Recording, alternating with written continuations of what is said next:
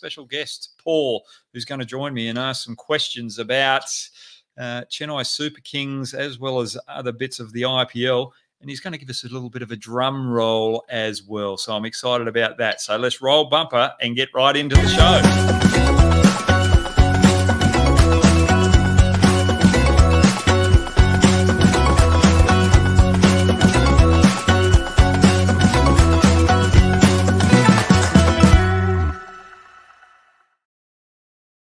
Well, we're going to get through this bit very quickly because I love it when the guests get on and ask the questions. So our first talking point today, RCB's batting up front. Yesterday against Mumbai, they were just too slow early on. They've got to take more risks in the power play and they leave it too much for the back end to really catch up at the final stages of the innings. They knew that there was going to be heavy dew there at Mumbai. They knew it was going to be difficult for the bowlers, and they knew that they needed a pass score of around 215. And when you're less than 50 going into or coming out of the power play on a decent batting wicket, you know that you are behind the run rate. So for me, 215 probably wasn't par the way that Mumbai batted last night. It was probably around about 220, 225. Would have been a little more difficult in the run chase. Just that little extra pressure with the run rate. All of a sudden, batsmen have got to take little extra risks when they don't want to. So RCB have got to look out that. They're too heavy with the batting out the top of the order. All right, let's go into the next one. What have I got for it? Boomerang factor. There's no doubt that the Mumbai Indians really set their bowling attack up around Jasprit Bumrah. He's just awesome. And they utilise him out the perfect spots. When they're under pressure, when they need the wicket, he comes on. And it's good that he bowls that 19th over because the batsmen feel as though they've got to go after him at that stage as well. And that's where he can pick up those extra wickets and just let the inexperienced bowlers who are going to bowl the final over just take the pressure off them a little bit more. So that 19th over is crucial. And we're going to talk about Glenn Maxwell a little bit later, just quickly. But I just loved the way that Hardik Pandya had Courtsy bowl four balls to Maxwell. Ended up to be 6 balls because he bowled 2 wides, just attacking that short ball. But he saw that Maxwell wasn't moving his feet as well as he should have. And thought, right, I'm going to try and save 2 overs for Boomerang at the back end. I'm going to take a risk here and go to the leg spinner, who Maxwell is generally pretty good at. And Gopal got him within 2 balls of that over. And that was a big wicket and a big turning point of the game. So the utilisation of Boomerang, knowing that Glenn Maxwell was going to be worried about him if he had to face him, Hardik Pandya, great thought process there. Okay, we'll go to the next talking point. The 5th over of Mumbai's batting innings. Strategic stuff up here by RCB. I was going to use another word, but it was a complete stuff up. You know that you need to take wickets. Topley went for 13, 14. He went for 3 boundaries in the previous over, but the second boundary, it was an edge between the keeper and first slip. He was lucky not to get the wicket of Kishan. You need to take early wickets in the power play. Du Plessis said this after the game as well when he did an interview. So you have your trump card, the bowler that's swinging the ball, the one that's most likely going to take your wickets, Reece Topley. And Reece Topley against Rohit Sharma was probably one of the contests that you wanted up early. He's probably the one that was most likely to get Rohit Sharma out with the ball going across. That's Rohit Sharma's little weakness. Surya Kumar also has a little bit of, has a little bit of a weakness against the left arm pace as well. And you've got to utilise those strengths to the top order of the opposition team. So strategic stuff up there by RCB. All right, we're just going to go to Glenn Maxwell quickly because Glenn Maxwell is out of sorts. The way that he moved his feet against Courtsy yesterday, the way that he was stuck on the crease against Gopal, he's got a bit of a mental fade right now. And when I talk about a mental fade, he's thinking about the negative rather than the positive. he's got to go back to he's got to go back and find those moments when he's been most successful, what he was doing before the game, how he was thinking before he went out to bat, and think about that positive process that he had a couple of months ago when he was dominating for Australia. He is out of sorts, thinking negatively. He's got to turn that around very quickly. I'm worried about Glenn Maxwell for the rest of the tournament, and I was surprised that they went with Will Jakes instead of Green. They should have gone with Will Jakes instead of Glenn Maxwell in this particular game, because Maxwell had that big problem against Boomer. Boomer has got him out a number of times, and Mumbai Indians would have been able to utilise Boomer at any stage if Maxwell looked as though he was going to take the game apart. So for me, RCB, the decision making in this particular game is all wrong. The next one, Hardik Pandya. He looks as though he's settled. He looked a lot calmer as captain last night, the way that he was talking to his troops. He had a smile on his face, and he looked as though he'd got over all the rubbing that the crowd had been giving him, the booing and the negative commentary. And the way that he batted, he came out with positive intent. He looks like he's settled in the blue. He looks like he's back as the major Mumbai Indian impact player. And I am a little concerned for the teams that are above Mumbai Indians right now, because these guys are on a roll. Hardik Pandya, his leadership, his calmness, watch out. And the way he batted last night, and he bowled an over as well again, that all-round ability, that's going to turn things around for Mumbai.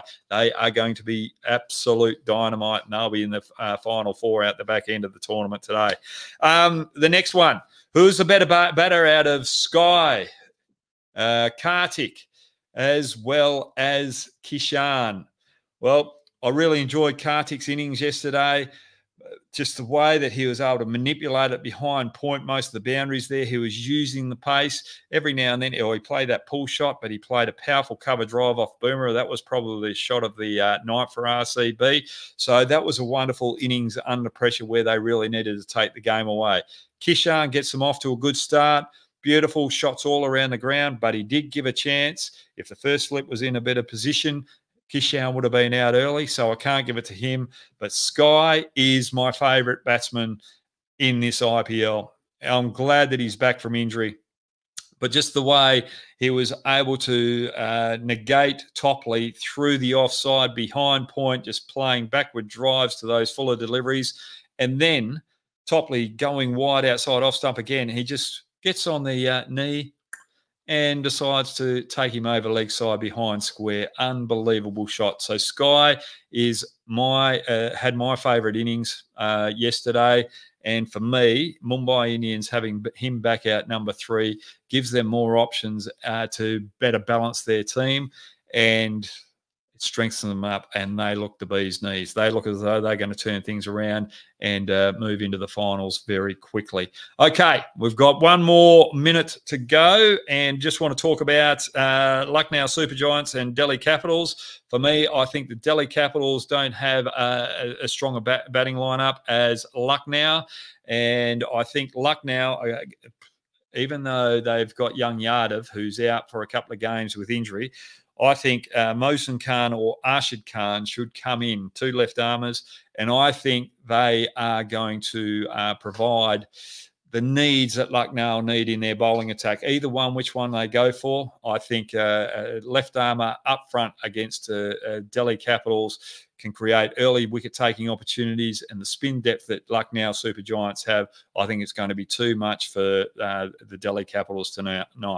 And Arshid Khan, I spent a bit of time with him while I was over with the Mumbai Indians before the season started last year, and I was coaching in a team that he was part of. He can also handle the bat as well. Very good fielder. I want to see him play more IPL cricket. Justin Langer, get him in the team this game, please. Rightio. So Lucknow Super Giants to win tonight. And we got a special guest. He goes for the Chennai Super Kings. Here we go. Where's Paul? Paul Jefferson. Are you there? Yes. I got my little sticks there. Look at him. He's got the drum kit behind him. Before we get on there and ask a few questions, can you just get around there and just let rip on the drums, please, mate?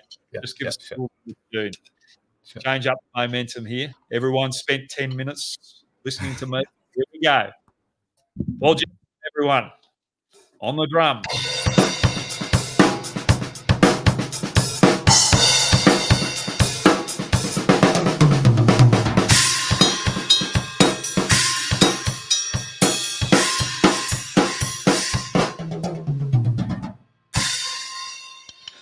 Oh, that's brilliant.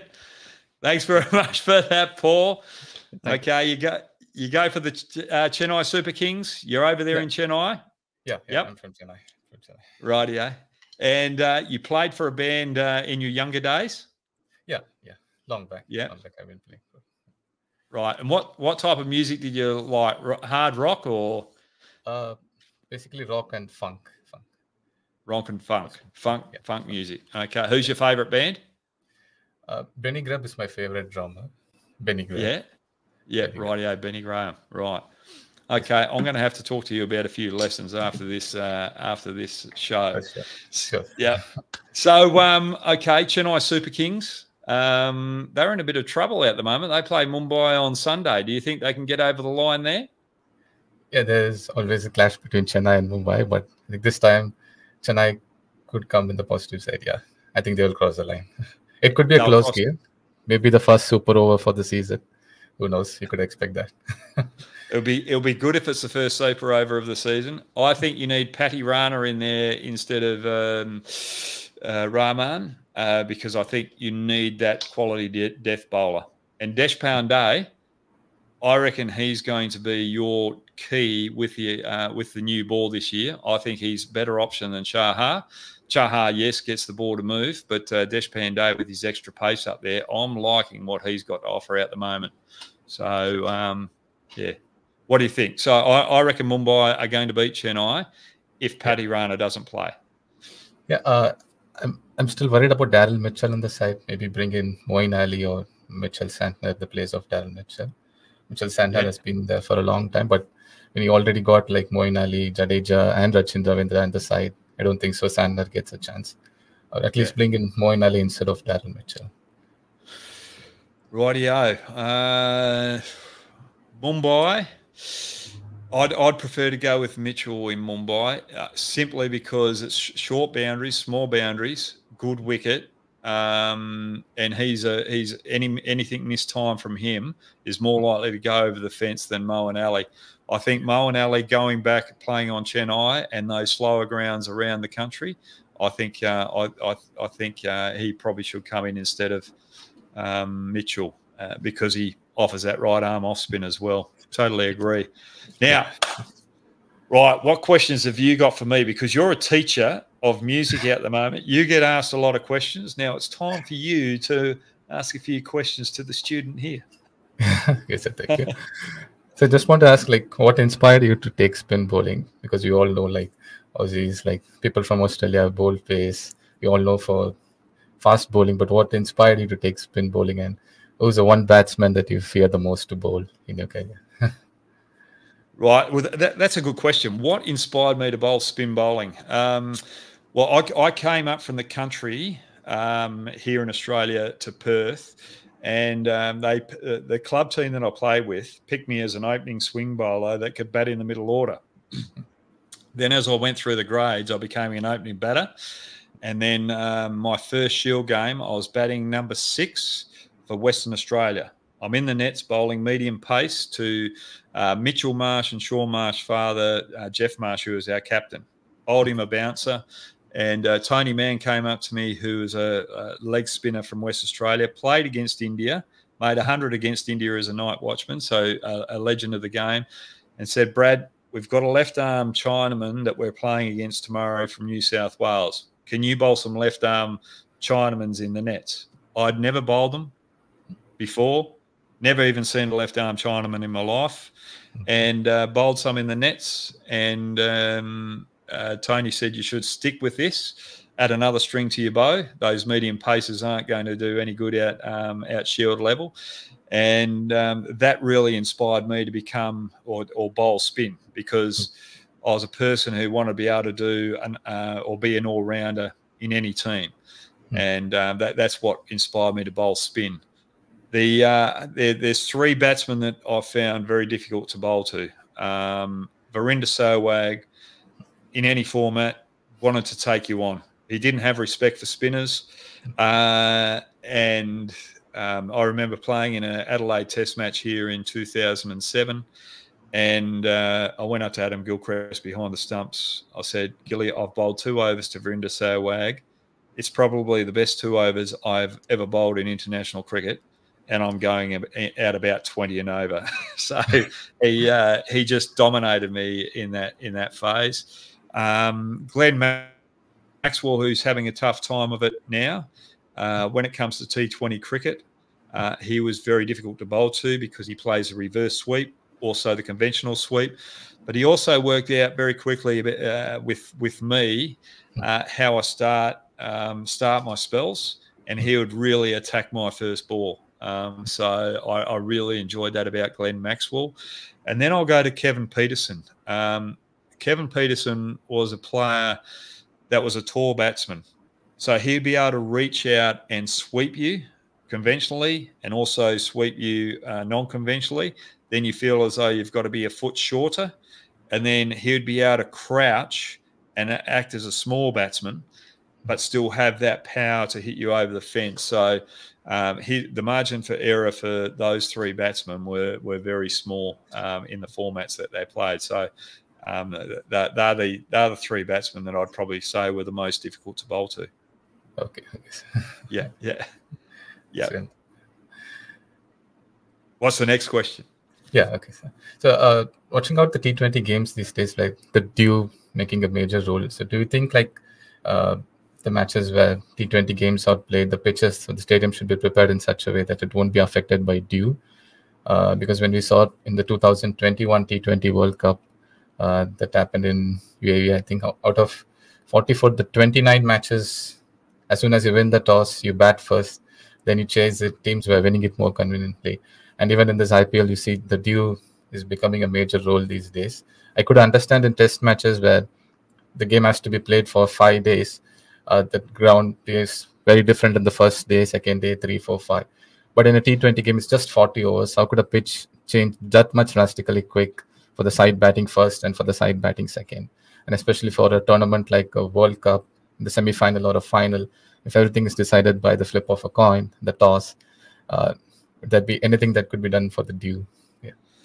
Yeah, I think there's a couple of things that might be able to be done. Either start the game a little bit earlier, but then TV will be upset with that because it's prime time where the TV is.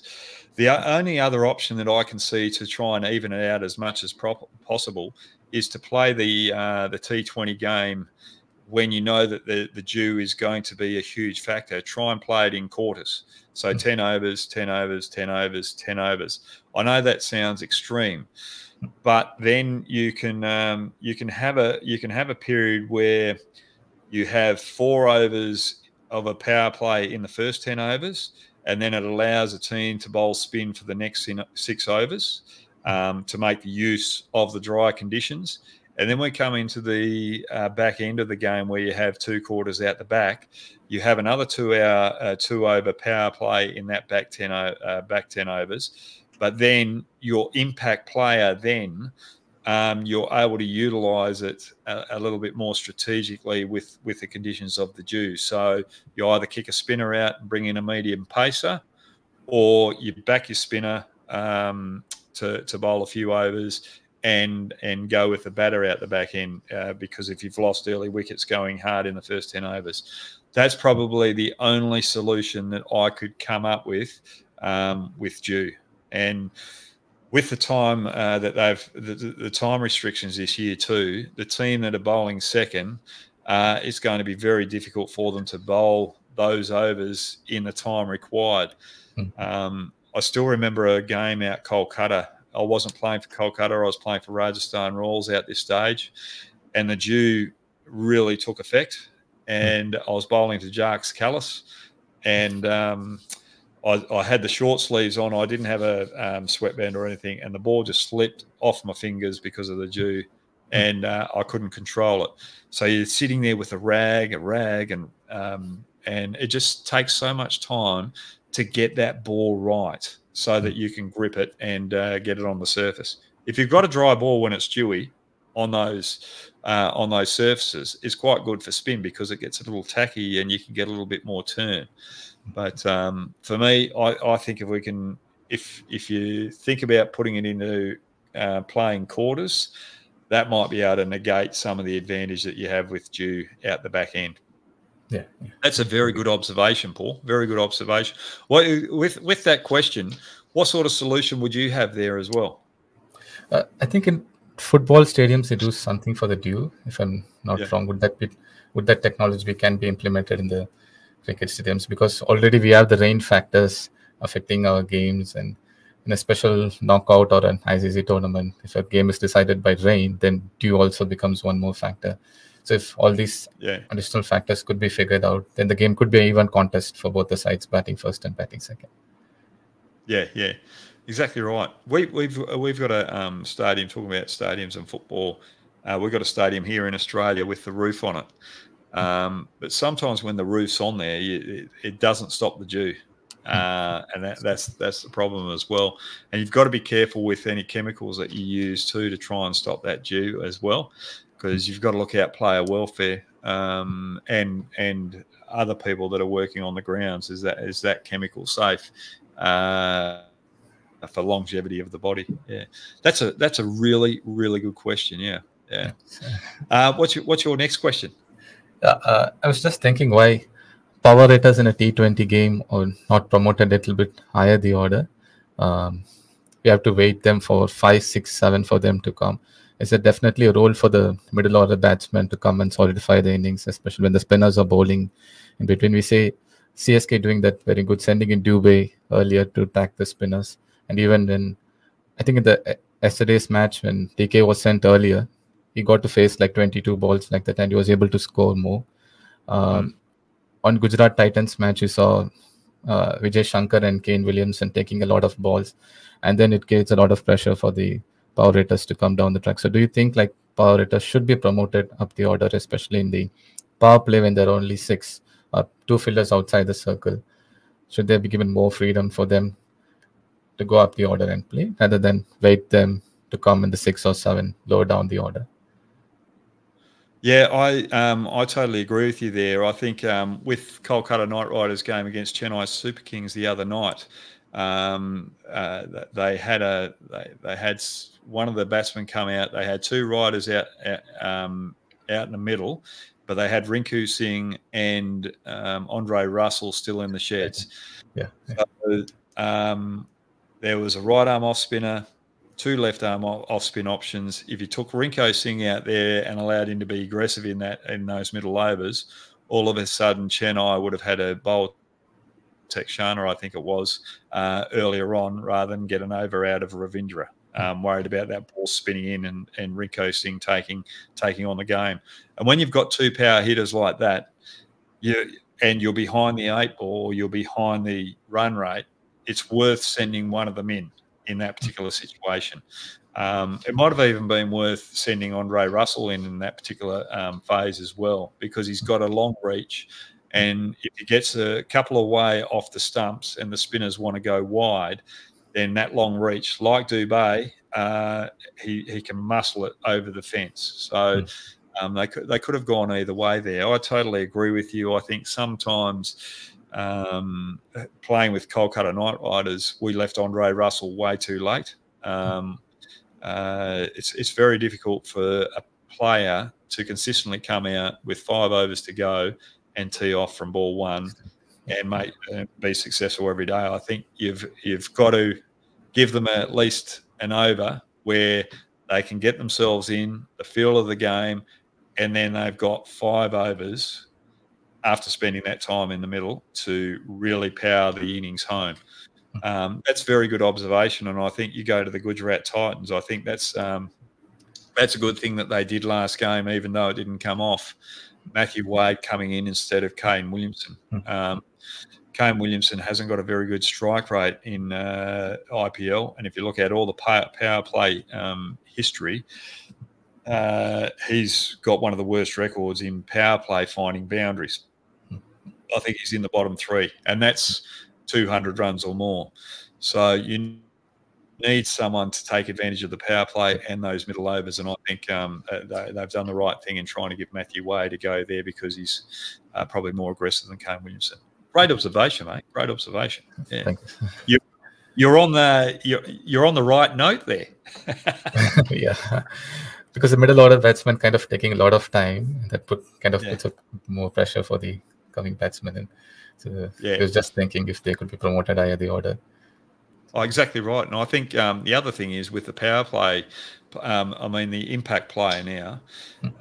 If you go in with five bowling options with the bat, then all of a sudden, if one of your batsmen don't come off, and you've got to get that other impact player as a batsman, well, you can swap the impact player for another batsman, so you don't lose those 5 bowling options. But but if your top order take the game away and you don't need those bottom players, all of a sudden you have an impact player of another bowler where you're utilising the advantages of the conditions. So and it's the same when you're bowling as well. You know, if you're bowling for it first, you want to give yourself 6 bowling options, knowing that you can replace one with a batter. Yeah, so it's pretty hard with the matchups. Yeah. Yep, you got another one? Yeah, I got just one more question. Should India go to this World Cup with a different approach, taking a younger team? With all due respect to Rohit Sharma, Virat Kohli on there, but I think we have tested a lot right from 2015 with those top order like Rohit, Virat, KL, Rahul coming. So should we take like more relatively inexperienced with fresh mind, just go there and explore?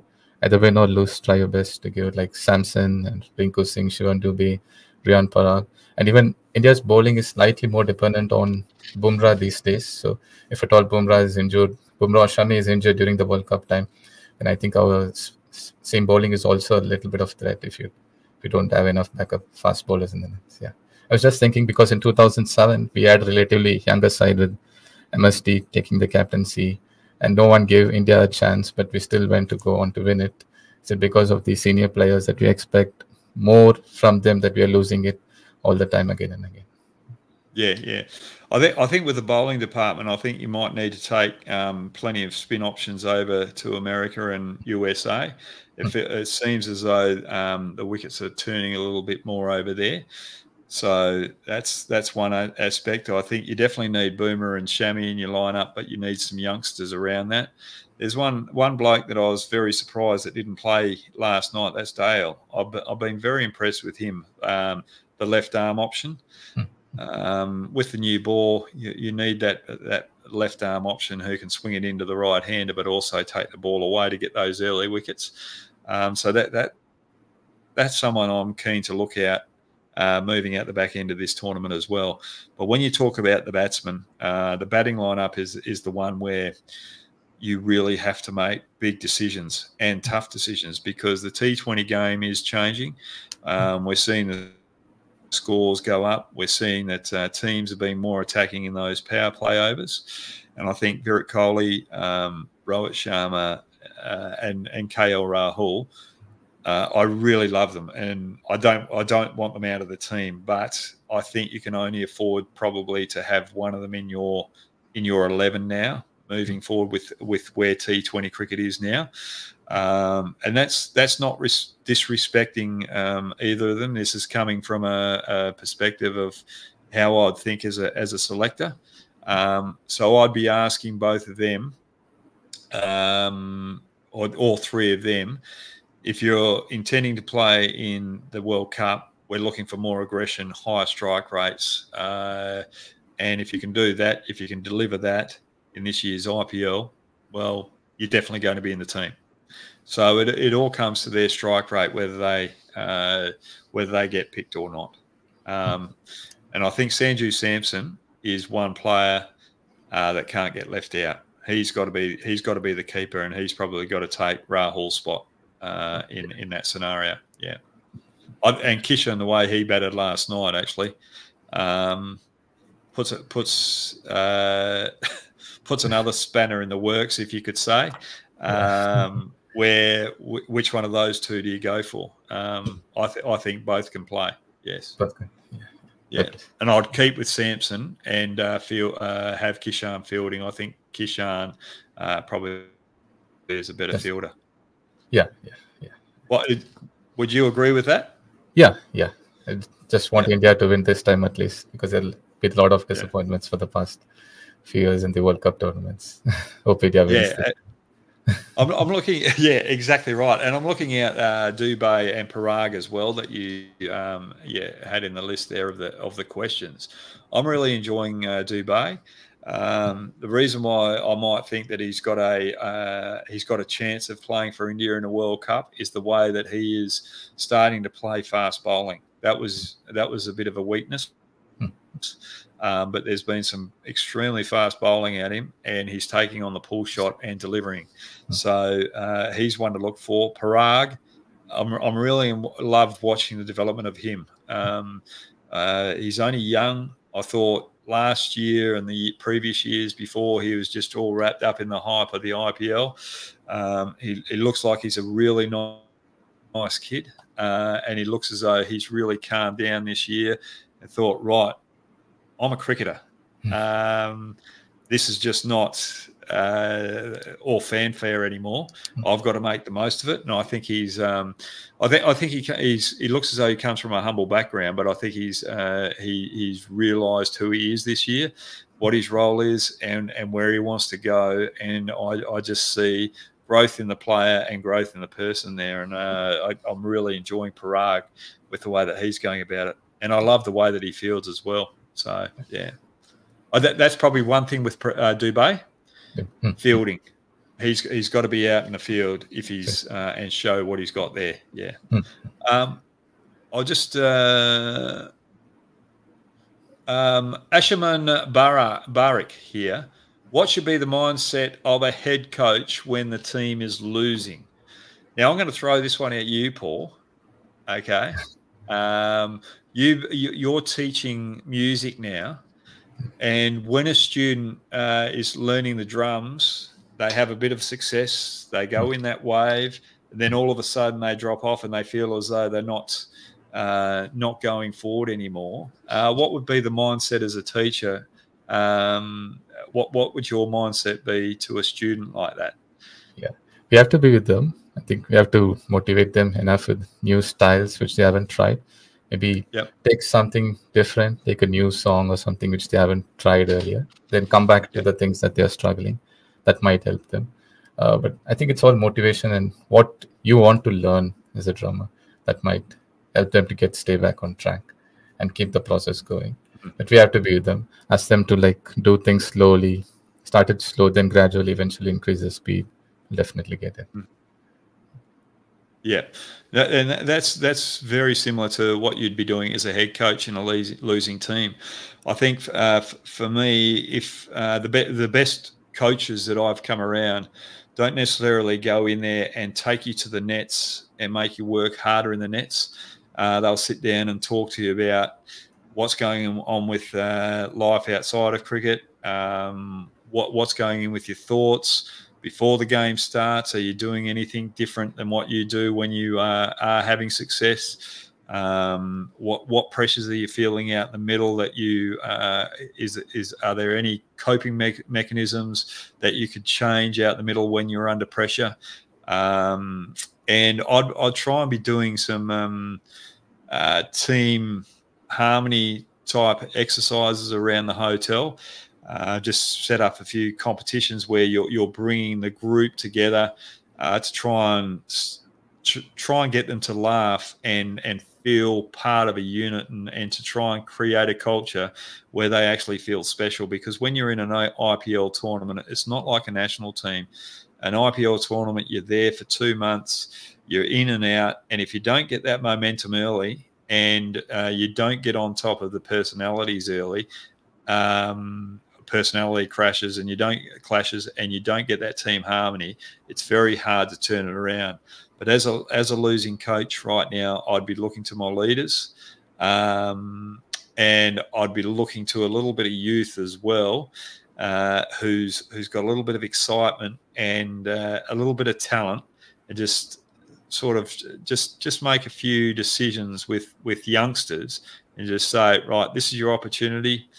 Go out there, do what you've got, show us what you got. Don't worry about the result, and just play to your best. So that there's a few things there that I'd be looking at. But if I'm looking at RCB, losing team, you've got to win at least 7 of the next 8 games that you're playing, because it's a top 4 in a 10-team competition.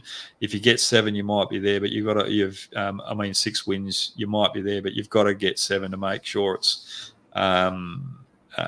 certain.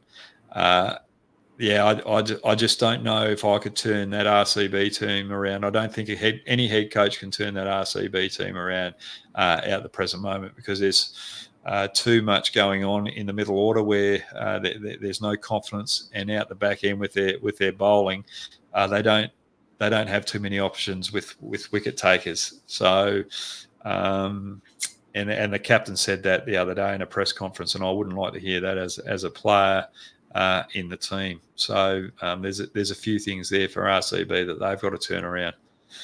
But it's within that. It's about mind coaching. It's more about getting players in sync with their head, making sure that's switched on rather than the talent. Because at the end of the day, every player that's picked in the IPL knows how to do it, knows what to do.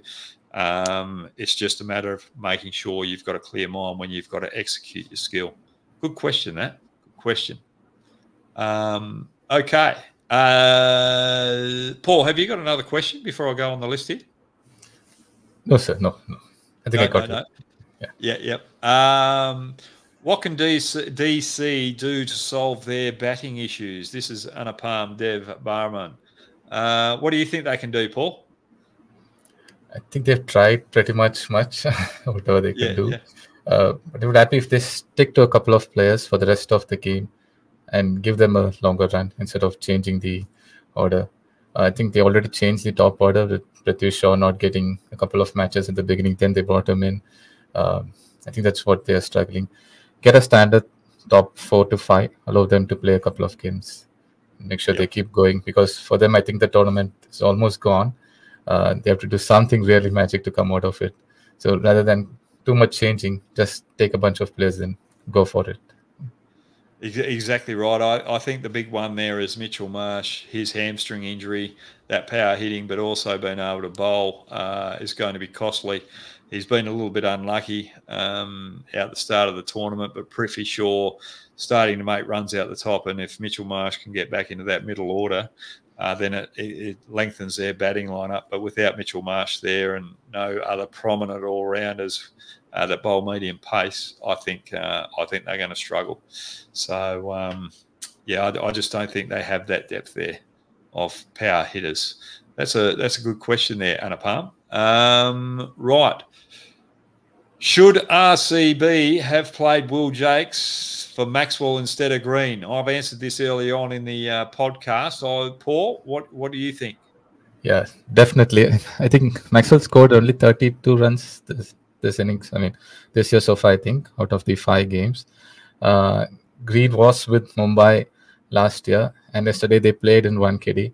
But to our surprise, they left Green and they played Maxwell. It's quite unbelievable why they did that. At least for that factor, they should have had Green in their side instead of Maxwell. Mate, well, you've added another reason why they should have played Green on top of what I said earlier. So that's a really insightful answer to that, and it's a perfect answer. You've got someone that you've paid big bucks for in a trade. He's doing slightly better than Glenn Maxwell. He delivered for the Mumbai Indians at Wankhede Stadium, and you needed that pace bowler rather than the spin bowler, especially knowing that there's going to be dew at the back end. So I just think the decisions of RCB were completely wrong. And just looking at the dugout at some stages, there just looks like there's just a bit of panic there as well, which is a bit of a worry. All right, let's go to Gushan Singh Sangha. Hope I got that wrong. Right. Did I get that right, Paul? Gushan Singh Sangha? I couldn't see the name still. Oh, right. I will get that up. SRH is an overpowered team, but their number 3, 4 failed to deliver consistently. Should they give some more chances to the Indian players rather than depending on Markram and others?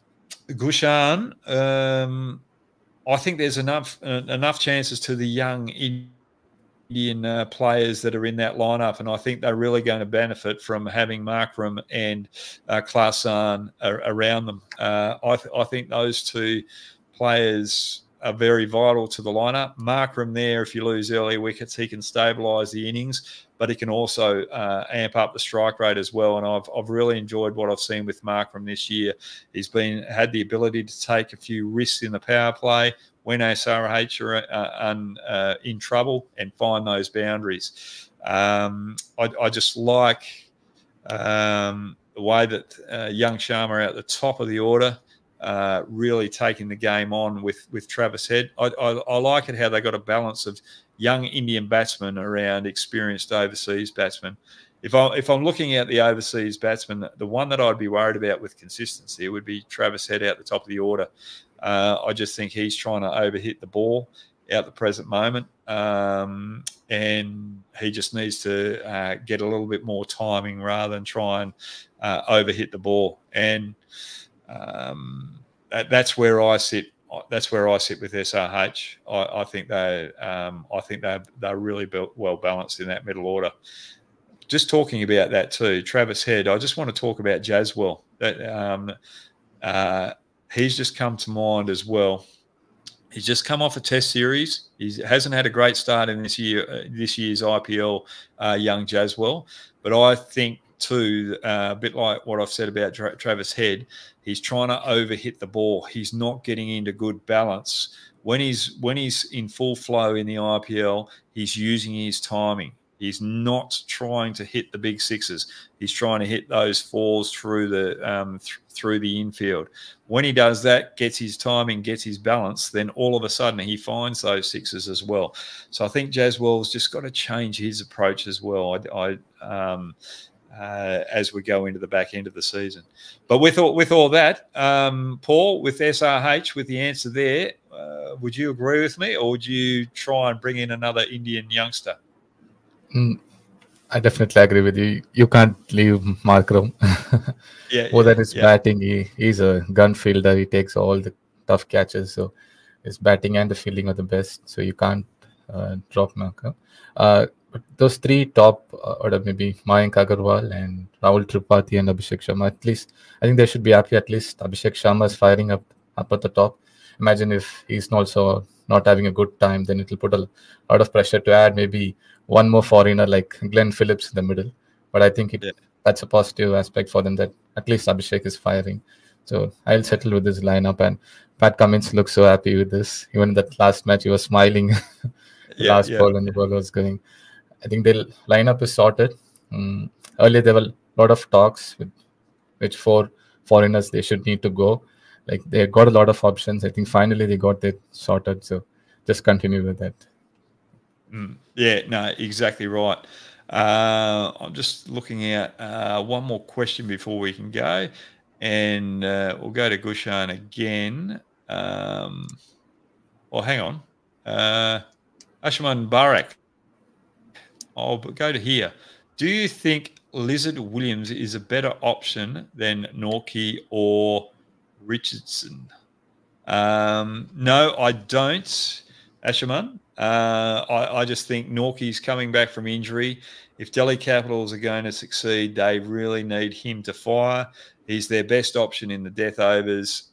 He's the go-to man to get wickets. At the present moment, I feel as though he's falling over rather than staying tall out the bowling crease. That's where he's losing his accuracy with the potent Yorker, and also losing a bit of pace just because he's falling over. If he can get that right, then Delhi Capitals have a chance of turning it around. I like Jai Richardson. You'd use him with a new ball, but it's very difficult to use Jai Richardson over here in the IPL in the death overs because he's small and skiddy. And Lizard Williams, I'd only give him an option when Delhi Capitals are fully out of the tournament. I just think you've got to get your best bowler in there, the guy that's done most of the job over the last couple of years, and that's Norkie. What about you, Paul? Yeah, I'll stick with him. I think it'll be too tough call now to bring in Lizard Williams into the side, considering he's not played much here in India. So yeah, stick with Norkie. Yeah. And Ayosh Shakar, will Delhi Capitals win today? I'd like it for my mate. Ricky Ponting, but I just don't think they have strong enough batting like Lucknow Super Giants.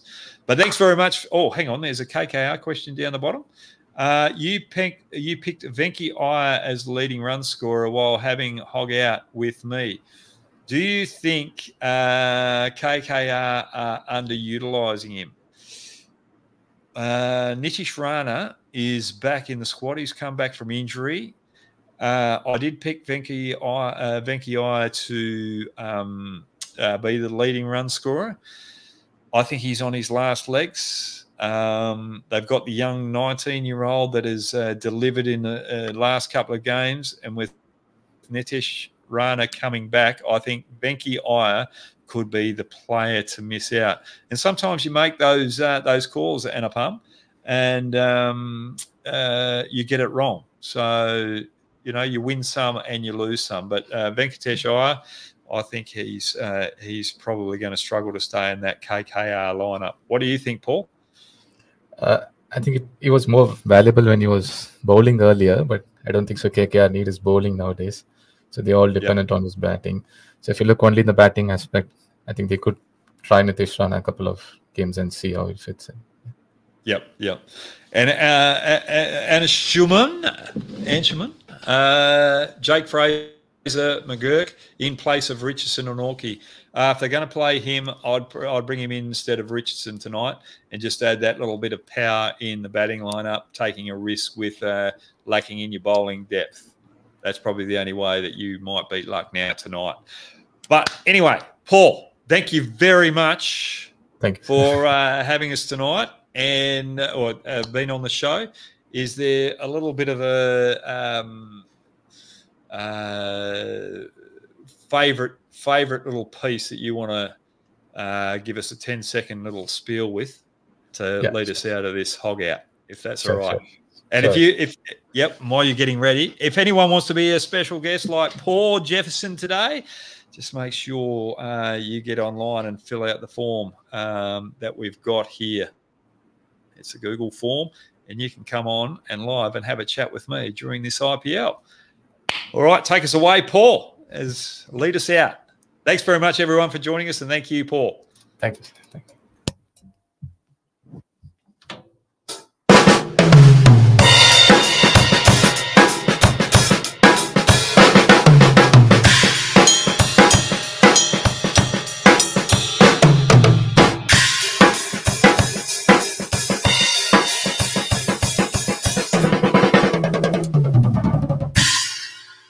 Beautiful. Thanks very much, Paul. And thanks very much, everyone, for joining me on Hog Out Live.